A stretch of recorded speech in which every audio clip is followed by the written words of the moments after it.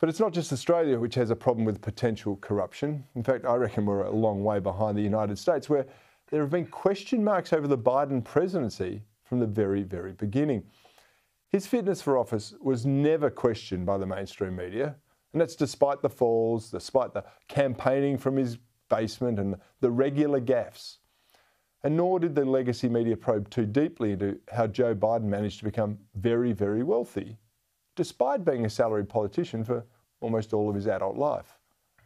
Authorities also covered up the obvious crimes of his crack-smoking son Hunter, with national security officers actually declaring the evidence on his abandoned laptop as being Russian disinformation.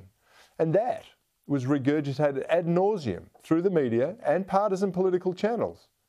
It was blatantly dishonest, it was deceptive conduct, and it was all designed to protect a man so he could reassume high office and the swamp creatures could all keep the crooked money flowing into their pockets.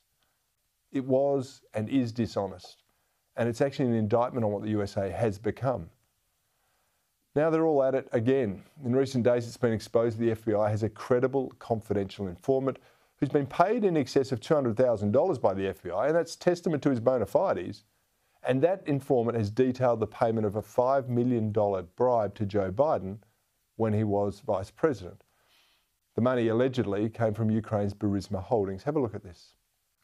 So what I can say is this has been going on for many years, and there was a $5 million payment made to Joe Biden, not Hunter Biden, Joe Biden, the big guy.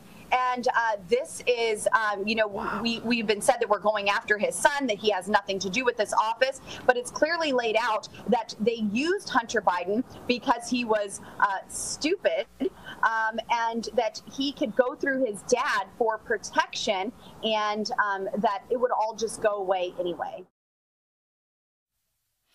Okay, I hasten to remind you, the Burisma Holdings was the company that Biden's son, Hunter, was on the board of for a monthly stipend of just a lousy $80,000 or so.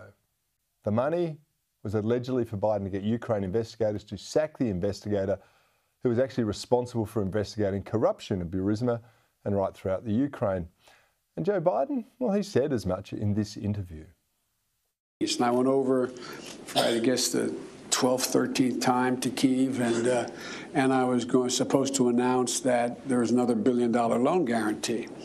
And I had gotten a commitment from Poroshenko and from Yatsenyuk that they would take action against the state prosecutor, and they didn't. So they said they were walking out to press conference. I said, no, I said, I'm not going to, we're not going to give you the $1 billion. They said, you have no authority. You're not the president. The president said. I said, call him. I said, I'm telling you, you're not getting the $1 billion. I said, you're not getting the $1 billion. I'm going to be leaving here. And I think it was, what, 6 hours? I looked, I said, I'm leaving in 6 hours. If the prosecutor's not fired, you're not getting the money. Well, son of a bitch. Got fired. And they put in place someone who was solid. Right, the $5 million payment is actually detailed in documents that Republicans in America forced the FBI to disclose.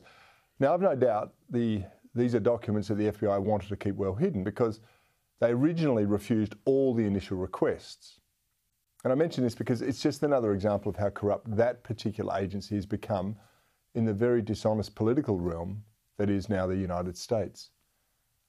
I hope it's not true, but I think we're headed that way. But while we might be on that direction, the US really is now in banana republic territory. And adding weight to that claim is the entirely coincidental indictment of Donald Trump on the very same day that evidence of Biden's alleged corruption comes to light. Now, you can't really make this stuff up, and yet Democrats in the deep state, they fully expect to get away with it. That's how confident and brazen the dishonesty has become.